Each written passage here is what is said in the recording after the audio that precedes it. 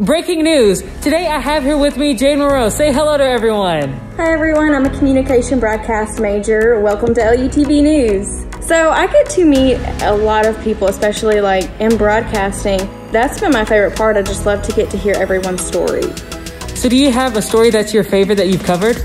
I had the opportunity to attend a Trump rally last October in Lake Charles, and I was able to attend and to be a part of where all the other journalists from other stations were able to sit, and that was a great experience. So what has been your most memorable moment here at Lamar University? I am an alumna member of the Zeta Tau Alpha sorority. So one of my favorite moments was when I found out who my big was. She's one of my best friends, and I'm really glad that I had such a great organization to bring us together, because I'm not so sure I would have ever met her otherwise. So why do you love Lamar University? I love my major. I love the people that I've gotten to know, gotten to spend time with. I spend a lot of time at the studio here. Welcome to LUTV Weather. I'm Jade Moreau.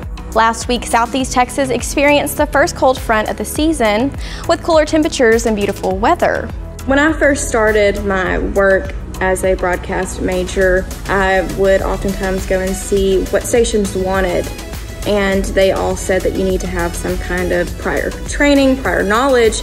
And that to me was intimidating.